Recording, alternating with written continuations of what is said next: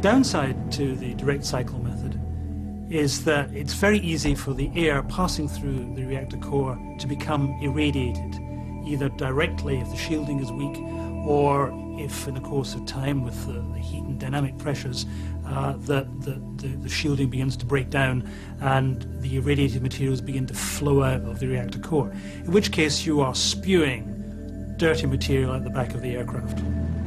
That led the Atomic Energy Commission scientists to propose a second kind of atomic motor called the indirect cycle. The other approach was to have a reactor separate from the propulsion system, but on the airplane, of course, which would produce lots of energy, heat. Then that energy would be transferred from the reactor to a propulsion unit, a jet-like propulsion unit, through the use of hot liquid metals. The indirect cycle has the advantage that you avoid passing the air through the reactor. Therefore, you're going to avoid the problem of any irradiated materials exiting the plane. So what you have to do is to have some medium between the air and the hot reactor, some other substance that will pass from the hot reactor, taking heat, and transfer it to the air. But that means a lot of plumbing, and it's very heavy, and it's difficult for an aircraft. There were now two competing atomic motors, the simple but more dangerous direct system and the safer but complex and heavier indirect system. In the race to build the first atomic engine, the General Electric company opted for the direct cycle, the simpler though potentially dirty system.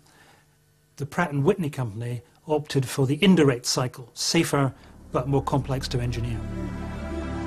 While testing of the NB-36 continued and work on the nuclear engines got underway, General LeMay and the Air Force drew up plans for a real atomic bomber.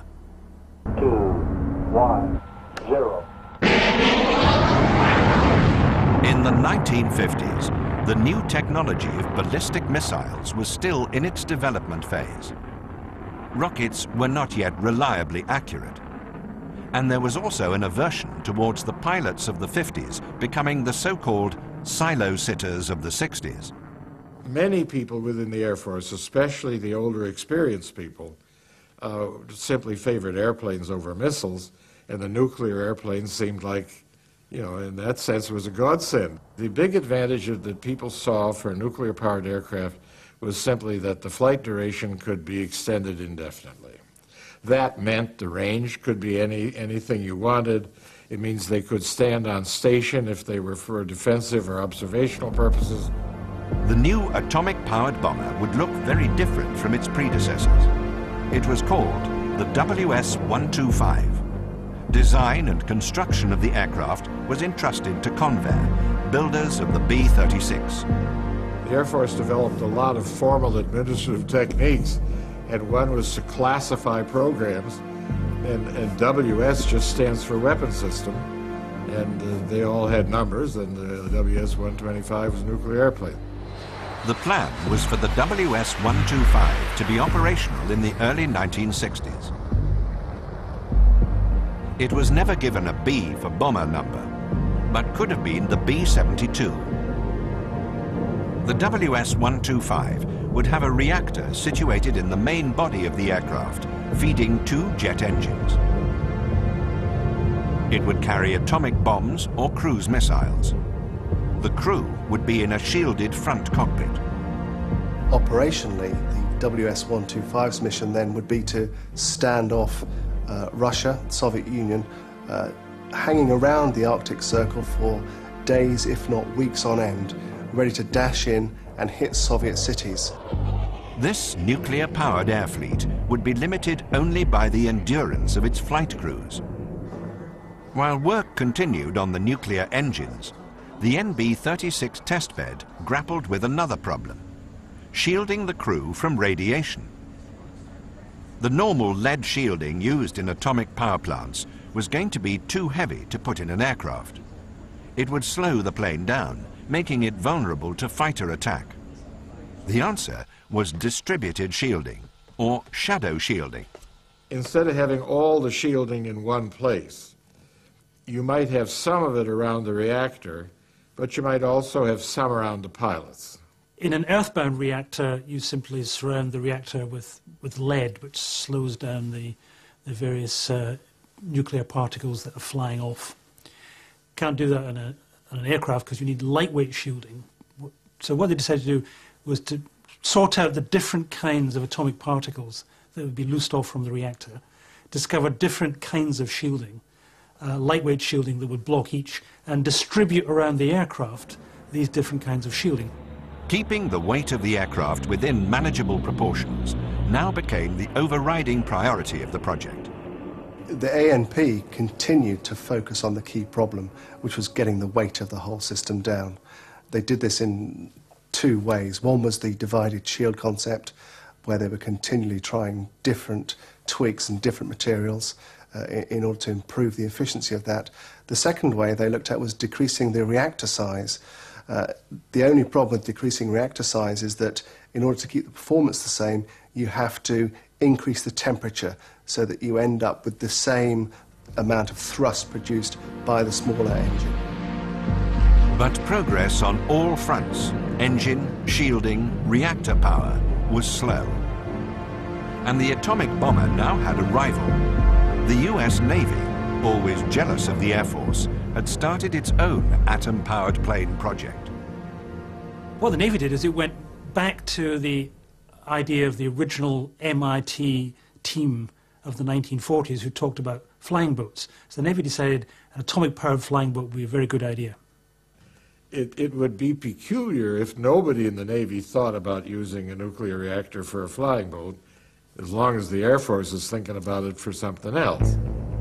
The Navy wanted a nuclear-powered version of the Martin Seamaster, the world's first jet-powered seaplane. But to defeat its Air Force rival, the US Navy also sought British aid. The British already had a giant flying boat capable of carrying the weight of a nuclear reactor, the Saunders Roe Princess. The US Navy Bureau asked Saunders Roe to provide a brochure study of putting a nuclear power unit into the Princess flyboat for use by the US Navy. And I seem to remember a sum of $50,000 being paid to us to do the work, and which we did, and delivered not only a brochure but a model of the aeroplane. Dick Stratton was in charge of flight testing the Princess. The main thing was to install a nuclear reactor in the upper deck, which would feed hot gases to the inboard power plants.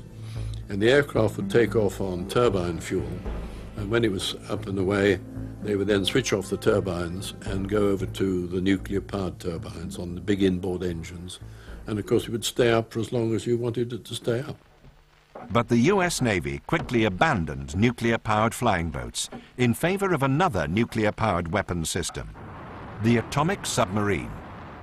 The great advantage of the nuclear-powered sub was that you could use the heavy lead shielding in the submarine. Weight was not a problem, and therefore you could also carry a much bigger reactor, and you could shield the crews of the nuclear submarine so it, like the proposed nuclear bomber, could sit undetected underwater off the coast of the United States even to fire its missiles, or off the coast of Russia to fire shorter-range missiles, or indeed almost anywhere in the world to provide that independent and safe nuclear deterrent.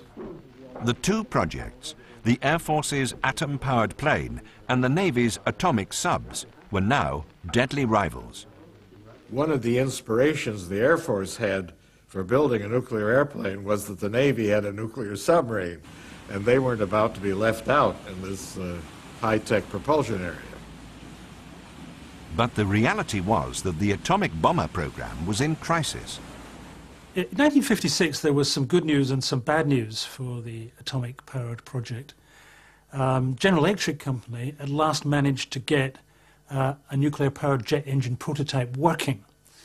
But the bad side was that the thrust produced was nowhere near enough to lift the whole system off the ground.